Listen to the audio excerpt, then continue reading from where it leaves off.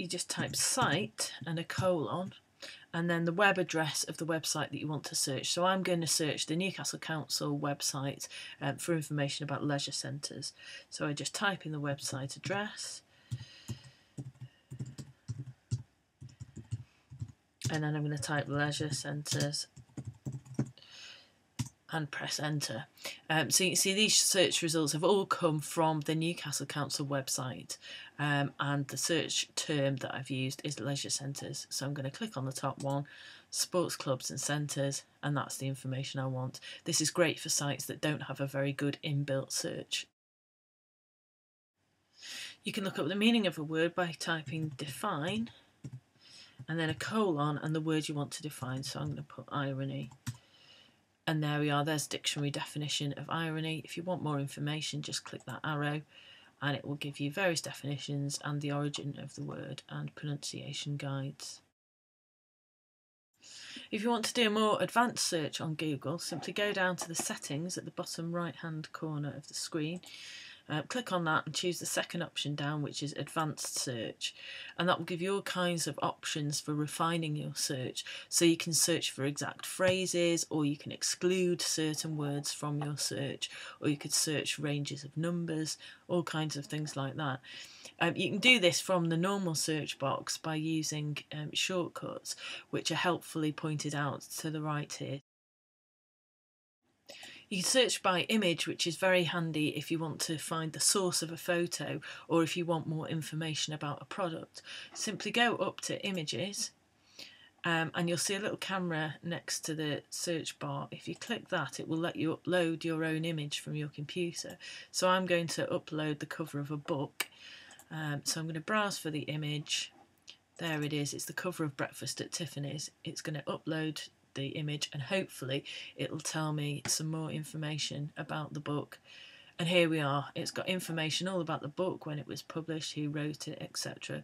And best of all, I can immediately go and buy a copy of it from Amazon if I wanted to. I might want to find PowerPoints that are on time management, but I don't want lots of web pages about time management. So I'm simply going to search for time management, but then put file type and colon and PPT, which stands for PowerPoint. And now you can see that all the results that have been returned are actual PowerPoint files on the subject of time management. Simply type related and a colon and then the web address of the site that you want to search. So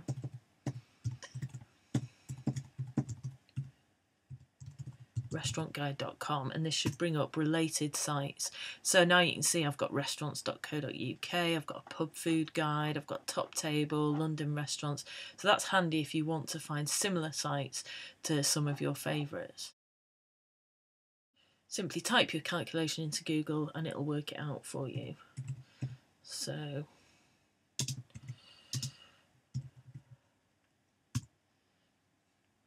and it will bring up a calculator panel so you can do complicated sums or simple sums using the on-screen calculator.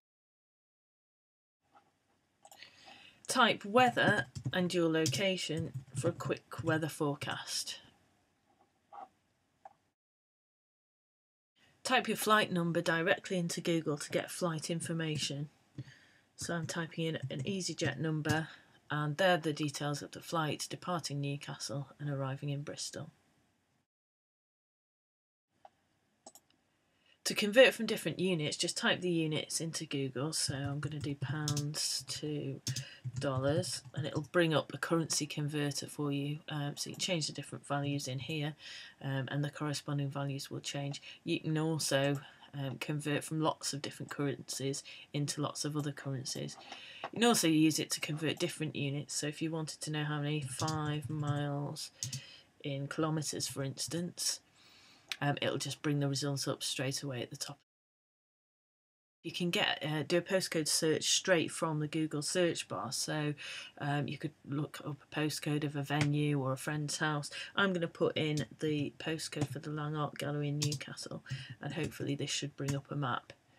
And there it is, map to the Lang Art Gallery, and if you click on that, it'll take you through to Google Maps.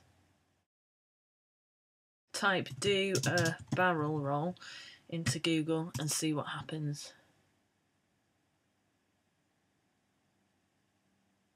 And that's your lot. Thank you very much for watching. If you want more tips, tech advice and videos, do go to www.teachmetech.co.uk.